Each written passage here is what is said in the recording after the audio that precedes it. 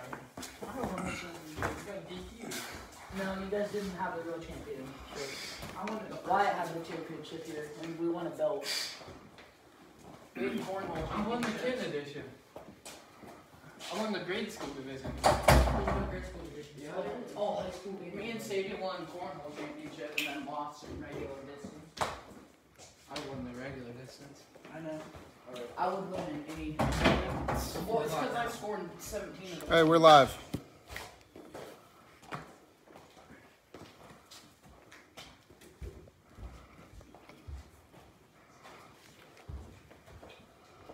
We'll get started in like 5 minutes. What's up, everybody?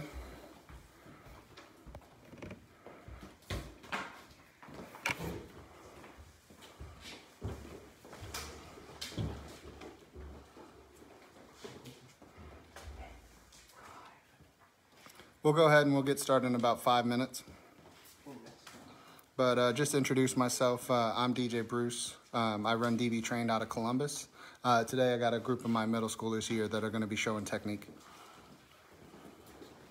What's up, Wyatt? What's up? We're on Facebook Live. I just got off work. I was going to ask you guys if you needed a speaker. Oh, we're good. But you guys found one. So. Yep, we'll go ahead and we'll get started in about 5 minutes. We'll give everybody a chance to join. Would you guys put something heavy on the edge of the mats? Okay. I'm going to put slides. Yeah, put the plates on the edge. Perfect. Let's see, we got 8 people on so far. So today, just to kind of review what we're going through. So at my club, one thing that we do to start off every workout, we attack the right leg, we attack the left leg, and we shoot double legs. Long time ago, Kevin Dresser told me, you know, wrestling's much simpler than people make it out to be. If you can attack the right leg, you can attack the left leg, you can get off bottom, you can win a national title. That's something that a philosophy that I carry forward with my kids now. So again, as we get started, it's really simple, right? It's for me, it's a high single to the right leg. For me, it's a high crotch to the left leg, and then just a blast double. That's kind of my series, but I leave it up to the kids. I don't tell them which leg attack, but I need you to attack the right leg. I need you to attack the left leg. And that's how we warm up, right? So we do 3 to the left leg, 3 to the right leg, 3 doubles. We rotate that. We do 27 not finishing, 27 finishing. So we warm up every day with 54 shots. And I know every day when my kids come to practice, they're going to get 54 takedowns. So that's kind of how we're going to get started. I'll say we'll get started here. Let's say in about another minute. It looks like we're kind of at capacity here at around 10 people. So we'll go ahead and get started in a minute. Which one of you two want to start? So Jake and Nav, you guys want to start? So, let's...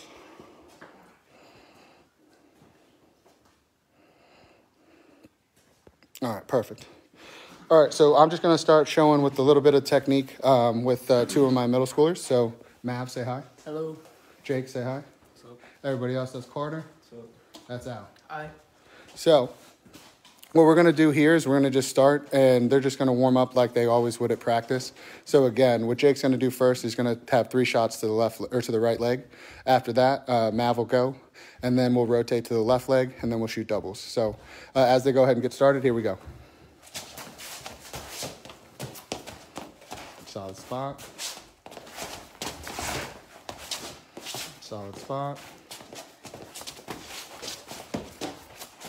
Good. So they're getting to a solid finishing position, but for the first set, they're not going to actually finish. So 2 more for Mav. 1 more for Mav. Good. So now we're going to rotate and we're going to go to the left leg. So Jake's going to switch to a high crotch. Good spot and good movement. Good spot, good movement. Good spot, good movement. Good spot, good movement. Moving map, moving map. Good. 1 more. Good. All right, now we got double legs. So Jake's gonna fire off some doubles. Yep. Good. Good. Good. It's getting nice and deep, right? He wants to get to the point where he's ready to finish, but we're not finishing just quite yet. Yep. One more, Mav. Finish it off. Good. So that is the first series that we have right there. I guess, is there any questions? I know there's quite a few people joined now. Anybody got any questions, go ahead and put it in the chat. We'll try to get to it. But we'll switch, right? We'll have Carter and we'll have Al go. And really the biggest point here is it's not so much about what technique, it's about your attack in the right leg, right? So the way that Jake attacks and the way that Mav attacks is going to be different than Carter and Al. So it's not so much of us telling them how to wrestle, because as you know, wrestling's different. Everybody has a different way to attack the leg. But the biggest thing for me is when my kids need to have points, I need them to get to the right leg, I need to get them to the left leg, and I need them to go shoot a double. So now we're going to do the same series with Al and Carter. And we're going to have Carter start with attacking the right leg. Good. Good. Good. Good, Al. Head up. Good, Al. Head up. Yep, you're all right. Finish. Good. All right, left leg, Carter. Yep, good. Two more. Good. One more. Good. Left leg, Al. Good. Good. Yep. All right, doubles. Double Carter. Double Carter. Good. Good. Good. Come on. Three more, Al.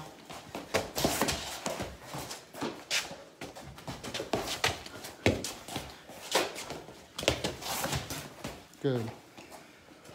So, coming from there, you know, like I said, so how this would work in a normal practice for us is, so we would go 3 to the left, 3 to the right, 3 doubles. We'd go through that 3 times each.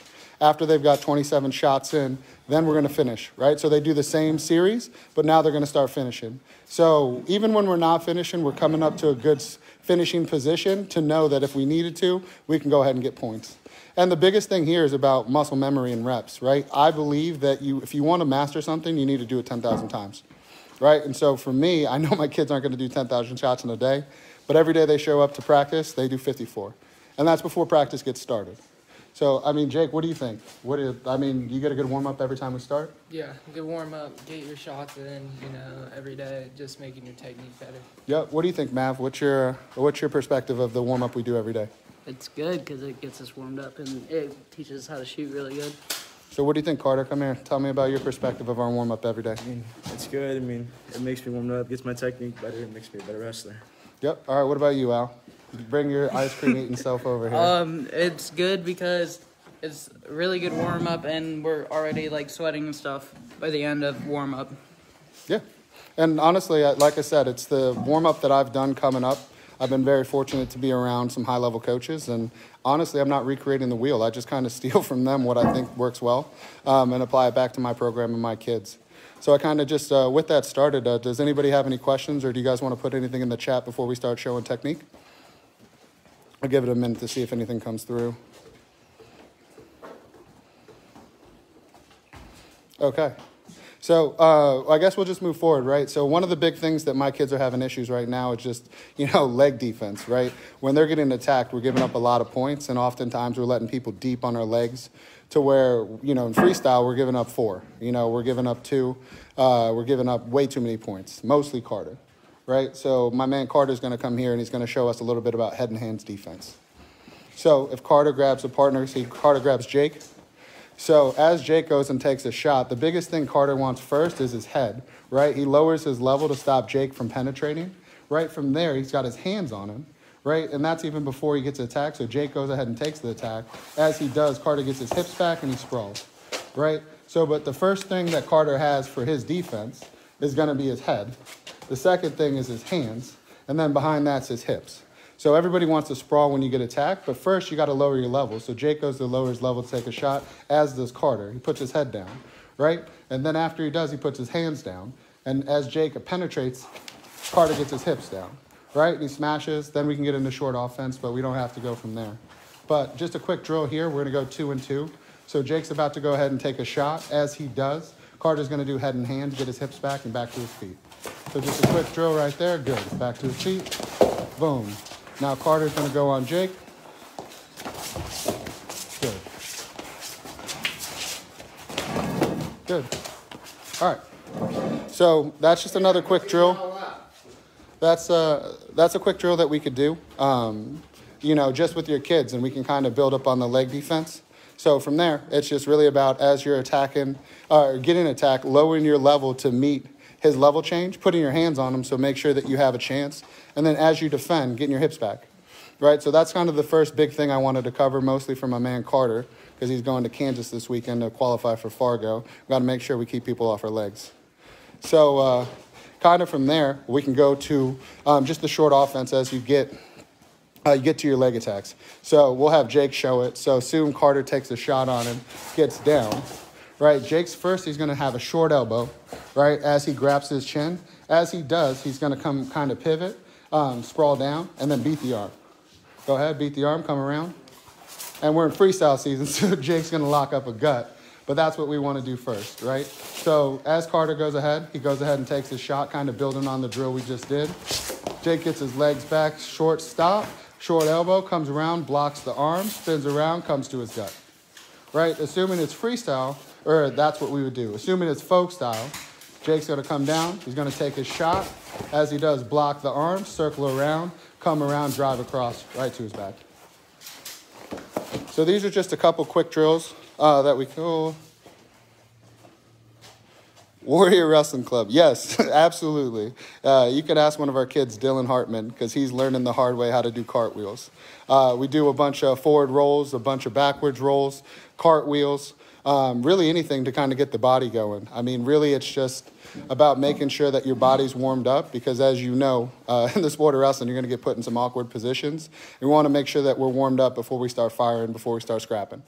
So, yeah, that's kind of how we warm up. Really, like, the biggest thing that I have is I just kind of try to keep it not so routine, right? I want to switch it up. One of the simplest things that I've learned to switch it up is as we're jogging, I make my kids switch directions.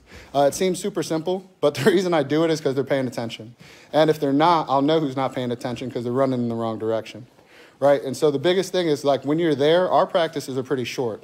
We go an hour and 15 minutes, whether it's weightlifting or whether it's wrestling, but we go hard, right? So our warm-up, probably about 10 minutes for jogging. I give them 5 minutes to stretch on their own. But once we start rocking, again, it's 54 takedowns. Takes about 20 to 25 minutes, but once we're done, they're fully sweating. We give them water, and then we start teaching. So that's kind of how we're doing it for us, and hopefully that answered your question. And Spooner, I appreciate that. I will point the camera lower. I apologize. We had an iPad, but it's not working, so I'm actually doing this off of my phone. So I guess, is there any other questions you want to put in the chat before we go ahead to the next technique? All right, cool. So we are in freestyle season right now. So one of the things we'll go over is just a simple gut wrench. So we're going to have Carter be flat on the mat. As he does, Alex is going to go ahead and get on top. So as he gets on top, let me come in front so you can see. So Carter's going to come up, let him be a good partner. As he comes across, he snakes that arm in. And as he locks his lock, the biggest thing for us and what we want to do as we have this tight is we want to make sure our elbows are down. Right, Al? Yeah. So as we do, Carter, let him know if he's squeezing. Go ahead, squeeze, Al. Yep. Yep, you can see it on Carter's face, right? So as he does that, he's got his lock tight. He's going to keep his lock tight throughout the gut wrench. And he's going to start driving over. Drive. As he does, pop over. All right, we'll stay on the mat. But that's the technique right there, right? And I think one of the biggest things that I could share here on the technique is simply make sure that your elbows are down. So if Carter stays up and Al just locks up his gut, when he does, you see when he cinches his elbows down, as he does, you can see it on Carter's face. It's tight, right? Al, he might be in 7th grade, but he's got a pretty tight gut wrench, right? So as he squeezes and he goes ahead and drive. As he does, he gets him to drive over his shoulder. Boom, gut wrench right there. So as far as technique goes, that's kind of where we are on gut wrench. We can bring Mav back over. We can have Mav quickly show a leg lace, as that's one of Mav's favorite. He hit it quite a bit while we were in Indiana. So right here, so we got Jake. So for us, we always know that we're going from gut to lace, lace to gut, right? So Mav's going to start on top. And when he starts on top and locks up his gut, as he does, Jake's going to defend it. So as he's defending there, Mav's quickly going to drive down to his lace. He lifts up one leg as he attacks it. As he does, he jumps over side, locks up that other thing, and now his arm's on the outside, and as he's going to roll through and get his lace. Boom. And the biggest thing that I tell my kids when you're hitting a leg lace is just make sure that it's tight, because if it's tight, you can hit it once, twice, 3 times, depending on how many points you need. But if you watch these senior level guys, when they lock up a leg lace, look at Vito and what he did at the Pan Ams. I mean, look at James Green and what he does always. They lock up a leg lace, it's over. They're going to tech you. And so that's kind of one of the biggest things that I build into my kids as we're drilling. If you're going to hit a lace, hit it twice, right? Don't get comfortable of hitting it just the one time.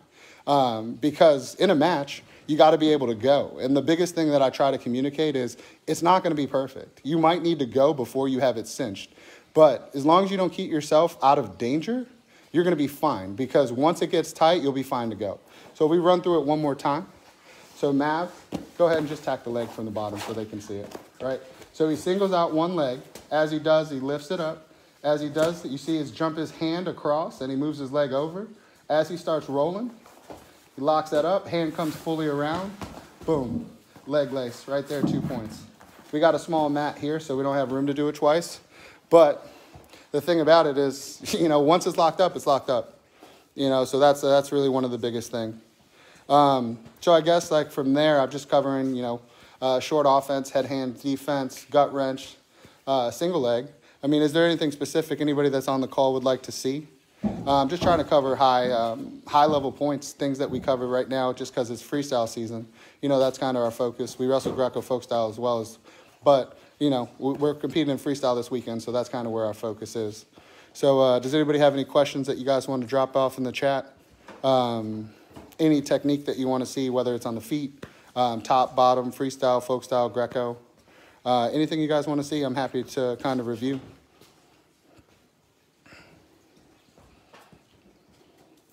Okay, from there, let's just go from there. We can just do a gator roll from the front, right? So we can have Al do it. You can do it on Carter. So one of the things to do on a head-hand defense, because it's freestyle season, is if you have somebody and you're in a front head and it's tight and your arm's deeper than you want it to be, because it is freestyle season, there is a gator roll you can hit right here. So Al locks it tight, and then he's going to go left, right? So as he does, he's going to roll through his back, but make sure he continues to go. Boom. Points for Carter. But one of the big things that we've been working on with Carter this year is even though you get turned right there, you got to belly out. Because if Carter, come back this way so you can go twice, Al. Because if Carter stays up and he doesn't belly out, he's gonna roll him twice. So there's the first time, there's the second time. Don't hurt him, Al, he's off the mat. So, again, if they come back this way, and Al goes ahead and he hits it the first time, Carter bellies out, Al doesn't have the ability to go again, right? He's gonna try, but again, Carter's in a good spot to where he can defend himself and hopefully get brought back up to his feet and give up 2, not 4, right? So that's just something simple right there. Let's see. Do you have move, takedown? Yeah, absolutely. So Spooner, hopefully I answer your question. So if, let me see. Okay, yeah, we can do this. We just did it the other day. So Al, it's going to be off an underhook, right? So underhook to a knee pick. So right here, so come this way so he has room because we're going to do this for 4. So if Al has an underhook right here and say he wants to attack the near leg, but Carter's being a good partner and he's going to pull it back, Al's just going to run through, pick his knee, throw it, and there's a couch in the way, and we have little room, but in theory, that would be feet to back for 4. So, here, Al, you want to show him the whole series? Yeah. So, the first thing that we're doing is we're going to try to attack the near leg, and as he goes to throw it by and attack, boom, we're right into a single, right? So, assume that doesn't work because Carter has good defense, and he tries to throw it by, boom, he's going to knee pick him, right? He's going to run it right through, take him down. Now, assuming that doesn't work because he tries the near leg, he tries the knee pick, it's not there, Al's going to grab his wrist and he's just going to duck the other side. And then he can finish high crouch double. He can throw him for 5, I guess, if he wants to. But whatever you want to do right there, that's kind of that would be my recommendation. And the way that we do it, it's really just about chain wrestling. It's not like it's anything, crazy or just some new age wrestling. It's, you got to attack. Sometimes to be the good kid, you got to have 2 shots, 3 shots, 4 shots, right? And you got to just continue to shoot as you can put pressure on them. So for us, everything that we do, it's all off of series. So just off of that was 3 different, like from an underhook, that's 3 different leg attacks. But it's really about your partner's reaction. If he gives you one look and you don't like it, go to the other one. If he defends that as well, you can go ahead and duck the other side. There's very few kids in this country that's going to stop 4 shots. Right? And if they are, that's the kid you got to beat to win a national title. So, but that's kind of what we drill with our kids, right? It's not about the first shot. It's not about the second. It might be the third, but you got to have chain wrestling. And if you can put them together, especially you start throwing re-attacks to where somebody attacks you, and then you can attack right back to the leg. It's hard to beat. So actually, that's actually a good point. So Mav, Jake, we can do a re-attack here. So as we go here. So say Jake's going to take a shot on Mav. Mav's going to give him a little bit of room, but right from there, he's going to take a shot right back.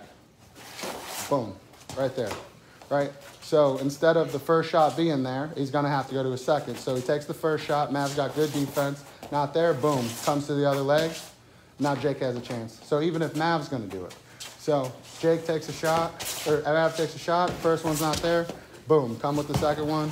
Boom, that should be 4. In Indiana, they might have gave you 5 because they were terrible. But, so if we do it again, so Matt takes his first shot's not there, but he stays cocked and ready to attack, right? One of the biggest things that Mav has going for him is when he go ahead and takes a shot, he's not just trying to finish. He comes right back to his feet, he stays cocked in position, ready to take that second shot. So, right there, I think that's kind of man, Spooner, you got a lot of questions here, bud. All right. So, but the biggest thing on our feet is just re-attacks, right? Like you might get the first one, you might get the second one, but if you have more shots in your arsenal, the better likelihood you have to be able to score. But let's see. How about on top? Not lace or gut? Yeah, I mean, we could do that. We could do a crotch lift, right? Like one of the things that we get into is if Mav gets down and he takes a shot, right, and Jake's trying to defend, sometimes Jake can get around the corner, locks in his crotch, goes at steps around, big step, big throw. All right, yeah, actually, so just don't actually throw him. Don't actually throw him. Sorry about that. But, so if he does it again, here, do it on Carter. So if Carter takes the shot, and Jake, he's getting beat around, he steps around, big squat, big lift, and he throws Carter. All right, we're going to have Jake stop throwing people before he hurts somebody. But that's really what we're looking for, right? So if you can't get around the corner and your hips get beat, one of the things you could do is step around. And as you step around, you can lock right in the crotch. So that would be another suggestion I have of just not a lace, not a gut, but in freestyle season, a great chance to score points. Perfect. You want to show? So just kind of building on that, with Jake wants to show something on top. So just flatten out, Carter. So Jake goes ahead and gets on top. As he locks up there, comes to the side, gets up, boom. Quick points right there. So go a little bit out and come back this way, Jake, just so they can see it one more time. So as we're coming right there, he locks tight around the knee, pulls him up, elevates, sits him back, boom. But the whole time, you see how Jake comes back out on top? He wants to make sure that he has control over him. So when his partner's back down, Jake's ready to score again. Let's see. When working with younger kids, what are the types of things you would emphasize? Okay, so I guess it would depend on how young we're talking about. But for me, especially when you get started, especially when I have kids that are in middle school or below, especially elementary kids, we just got to make it fun, right? Like, you want to make sure that kids enjoy coming to practice. It's not serious at that time. Don't get me wrong, there's plenty of kids at a young age that compete at a high level, but you want to make it fun, right? It's not about cutting weight. It's not about, just grinding and just driving them into the floor. It's not about 3 days. Really, it's about making it fun, making it engaging, and making it so they can understand and comprehend what you're doing. And as you work on series, if you build on top of each other, one after another, so they're working with repetitive material, it's usually easier for them to comprehend. But you also got to know your kids, right? So a lot of my kids are analytical, right? They want to know everything. I got to break it down and explain to them step by step of this is how it works. All right, first, I need a good setup. First, I need a good leg attack. Then after I get a leg attack, it's about the finish. But I got to have 2 finishes in case he stops my first one, right? Some kids learn well that way, but some kids don't, right? Some kids, it's about, I need to play with it, right? Like, I need to know what works and what doesn't, but unless I'm in the position, unless I'm rolling around, I'm not going to know. So one of the big things that we do with our younger kids to make sure that they understand the positions we're trying to help them get better at is we do a lot of situational wrestling. So even though we're going live, I'm going to put you at a disadvantage. Oftentimes, I'll just tell kids, lock up the tightest gut you can, right? And the bottom guy, good luck, right? Or sometimes it's like, all right, get as deep a double as you want. And, you got to learn to wrestle through it because somebody might just be deep on a shot and you still have to defend. But it's just about figuring out how that kid learns and making your curriculum adapt to him, because you can't just teach blanketly across because not everybody will comprehend that way, especially when they're younger. So that's kind of where I start. But I think the biggest advice I can give when you're talking about young elementary school kids is make it fun. Right? Make sure they want to come back. Make sure they're playing, wall ball or, whatever game you want to play. But at the end of the day, I remember being little and I remember wanting to go to play games at practice and go hang out with my friends. It wasn't about competing. It wasn't about winning national titles. It wasn't about state championships, none of it. It was just about a fun place to go hang out with my friends and have a good time. And we also, through that, learned just work ethic. Right, so I think that's the biggest thing, is just keeping kids engaged and making sure that they're having fun. So I guess what other questions do we have for anything in the chat? Spooner, I know you got another question out there. What do you got, bud? And the best part about this is, just so you guys know, Anthony Spooner that is in the chat, he's actually going to run this next week. So we'll be up in Cleveland. He's a coach for Beat the Streets Cleveland. And they do great things up there, man. They're just, being around them, it's inspiring to see what they do. They're changing kids' lives one at a time, and it's awesome. It's something that we're striving to do here in Columbus, but they're a little bit ahead of us in Cleveland, and we love to partner with them. A short plug is we do have Jay Jaggers and a Tony Ramos camp coming up. It's actually, it's free.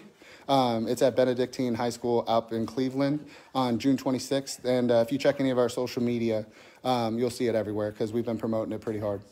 But it's a chance to learn from national champions. They're both associate head coaches, should be D1 head coaches here shortly, I would assume. And like I said, it's free. So what they're doing in Beat the Streets Cleveland's awesome, but what they do in Beat the Streets across the country is just amazing. And yeah, we're happy to partner with them whenever they'll allow.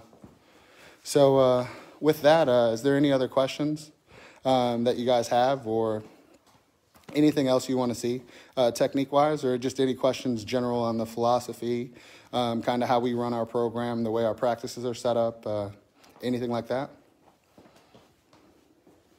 Give it a minute to get back in the chat.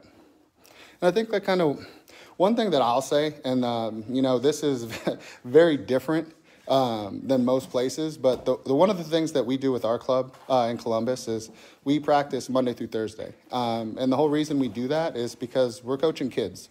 And at the end of the day, Friday through Sunday, I want them to go be kids. My kids love to fish. I want them out on the water, right? Like my kids, like they just love to be outside. They love to go pick mushrooms, go play in the mud, whatever they want to do. We want to allow them to be kids. But Monday through Thursday, when we're at practice, we expect you to work hard. Right? But that's why we limit practice to 1 hour and 15. Maybe on our long day, it's 1.5 hours, but we don't do 2-hour practices. We don't do 2.5 hour practices. Because for us, we want you engaged and we want you working hard while we're there. But also I tell them what we're going to do. I'm not one of those coaches that say, hey, we got 5 more and then we do 10. I tell you exactly what we're going to do. I'll give you the whole lift, whether it's Monday or Wednesday and we're lifting, if it's Tuesday, Thursday, Sunday, like depending if we have open mats that week or whatever it is. for us, it's about working hard when you got them, making sure that they know that you're there for them, whether it's wrestling or life or anything that comes their way, but then also allowing them to go be kids. And I think that's the biggest thing that's missed in most amateur athletics now, because everything's gotten so competitive. At the end of the day, we're here to win. But with that said, I would rather have them outside being kids than inside worrying about whatever is the drama in the wrestling world that day. So I think that's really my biggest advice I have for all coaches, all parents, all athletes. Enjoy it. Your time will go quick, but also enjoy being a kid, because you're a kid, right? We have kids that are 11. We have kids that are in high school. We have pro fighters, amateur fighters, UFC fighters. It doesn't matter, right? At the end of the day, there's more to life than the sport. And don't get me wrong, the sport changed my life. I love it. But also, I enjoy life outside of wrestling, and it's important that your kids do too. So that's kind of like the big message I have for this. Other than that, we can think of a couple more technique things. Come here, Carter. So if Carter grabs on Jake, I guess Carter, what do you want to show? What do you want to show? Show a leg attack. What's your favorite go-to shot? You got 2 points you need. What are you doing? Talk to the people, Carter. Explain them what you're doing. I'm probably just gonna do probably a power double. Okay. Straight to the back. Straight to the back for 4. All right, Jake, show me your favorite takedown. You got to give it 2. What is it? I like to go to a underhook single leg, and I don't go all the way down to the mat for freestyle or regular even, because I don't like to get in the sticky situations where you're on a leg and you're extended and stuff. So I go right here, make sure you have head position inside. I like to hit the head, pop this up, and then lock right here. Because then if I lock down here, he's able to turn down and kick out. But if I lock up high, you can't do that. So I'm right here, head inside, pop, right here. And then if it's freestyle, I will turn it down a little bit and go right here for my gut. But if it's folk style, I like to go right here and run around. Which that could work in freestyle too, because right here is a leg release off of it. So. Perfect. Come here, Al. Show me your favorite takedown. On him. Oh, you can use your brother. Does that have to be a shot? Yeah, it's got to be a shot. Okay. Just a high crouch. So you collar tie as soon as they put their arm up. Hit it up. Get the high crouch. Lift them up, drop them on their head. Don't drop them on your head while you're drilling. Come here, Matt. Let's see your favorite takedown. You could drill on Jake. Alright, Explain so it to me. mine is like, it's a high crouch still, but like I go under it as a hook, like that. And then it's like a duck under, but with a underhook. Do that, and then I finish. Go ahead, finish. Okay. Good. So that's our middle schoolers and their favorite offensive takedowns. I guess, do we have any, let's see, how young should the kids, well, I started at 5, which that's not for everybody.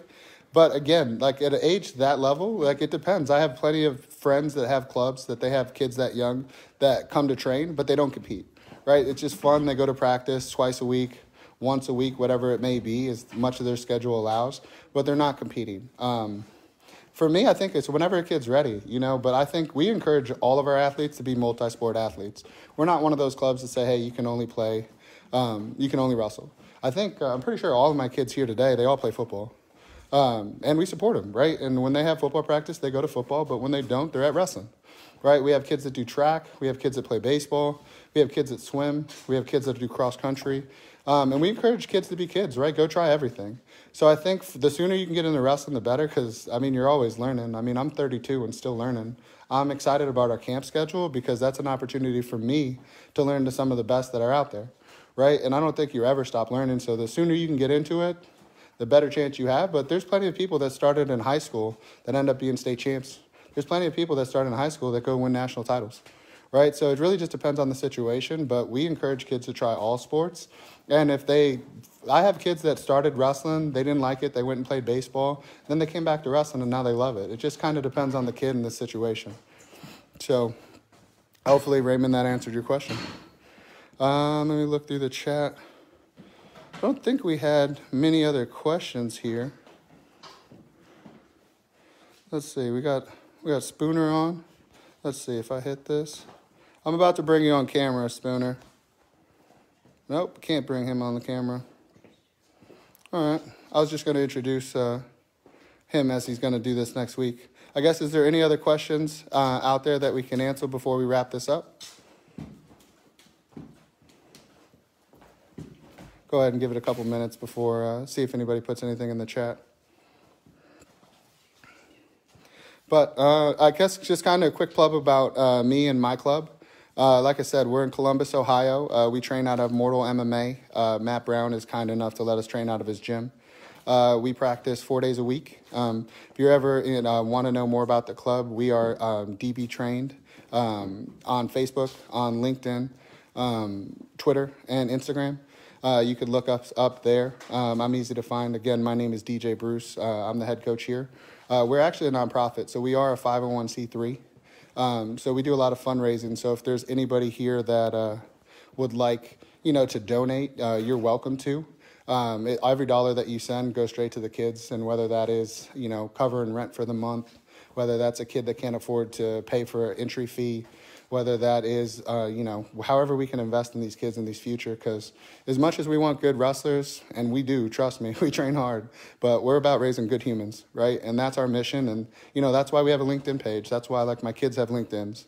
That's why we bring in people to talk to them about talking more than wrestling and just more about life, right? Because at the end of the day, at some point, the sport's going to end, and we want to make sure that all our kids have a path. And whether that path is trade school, if that's college, if that's I'm going to go get a job, I'm going to start a business, we try to support them wherever they're at, and I think that's more the part that excites me about this and being a nonprofit is just helping kids change their life like the sport of wrestling changed mine. And, that's kind of what we're about. So if you guys want more information, feel free to reach out to me. I'm not that hard to find. Follow us on social media. We post quite a bit, trying to just give our kids a platform and hopefully get them some scholarships. So with that said, man, we appreciate your time. We appreciate you guys checking in. We'll see you guys again next week. Thanks.